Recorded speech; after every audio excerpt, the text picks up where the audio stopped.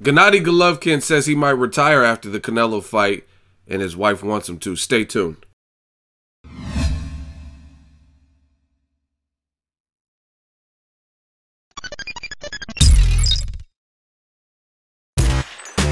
Boxingego here. If you like this video, make sure you hit the like button and also subscribe to the channel and hit the bell icon on the top of your screen to get notified when the latest new content drops. What up, Fight World? It's your boy Ego, and I'm back with some more boxing. Make sure you smash the like button. Also subscribe to the channel for the latest and greatest in boxing. You want to become part of the gang notification gang, hit that bell icon. Now, shout out to TMZ Sports.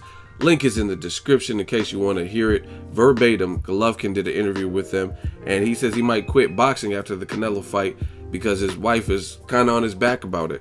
Every time he has a fight, she's like, oh, is this going to be the last one?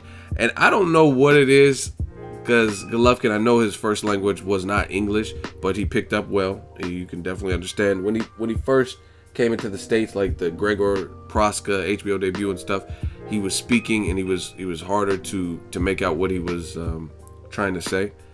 Yeah, no, Max, yeah. Like, you know what I mean? And I was like, what? But he's come a long way. His English has definitely improved. But I don't know if he's intentionally being funny or if it's just maybe, I don't know, maybe where he's from, that's the culture, just to say things cut and dry. But it's hilarious. Golovkin, I like his spirit. He has a lot of funny moments, and I can't tell if he's being intentionally like when he's like, they're like, what about Willie Monroe on the HBO special, and he's like, Willie Monroe, he's nothing. His punches like tick tick tick tick tick. Like, I don't know, like that's definitely an insult, but the way he said it so matter-of-factly was funny. But you guys got to listen to him talk about his wife wanting to him to not to fight, and he's like, I don't know, maybe. He said, I had to tell her, like, this is my business. This is not your business. It's my business. I'm like, oh shit, Golovkin a pimp. Like I said, I don't know if he's smiling, so maybe he knows what he's doing, but I thought it was funny.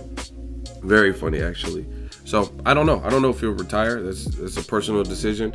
Ward, he fiddled with the idea of retirement after the Kovalev fight. So if Golovkin fights, definitely if he beats Canelo. I mean, if he loses Canelo, especially in a bad way, I don't know if he would want to retire on that note. But I mean, it's a team decision. It's really up to him. And if he beats Canelo, then maybe he does want to retire. He's 35. I'm sure this will be his biggest payday. So it's really up to him. We'll have to wait and see. But I'm sure fighters have change of heart all the time, just like the game show. They want to retire. I mean, look at Floyd.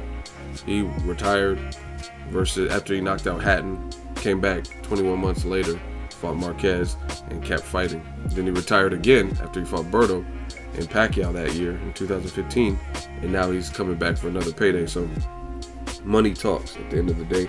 Another thing they asked, speaking of Mayweather, they asked Golovkin, they said, are you upset that Floyd staged his big fight with Conor McGregor 3 weeks before your fight? And he's like, absolutely not. He says that's not his focus. He doesn't care. And at the end of the day, he knows he has the true fight. That's what he calls it. He said, my fight's a true fight, so that's my main focus.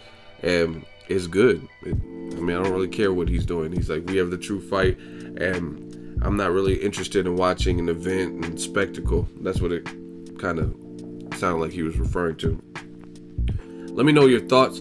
Will Golovkin retire after the Canelo fight? This whole retirement, I made a previous video about it, is all news to me. I never really heard anything about retirement talk, to my knowledge, from past interviews from not only Golovkin, but his team, Abel Sanchez and whatnot.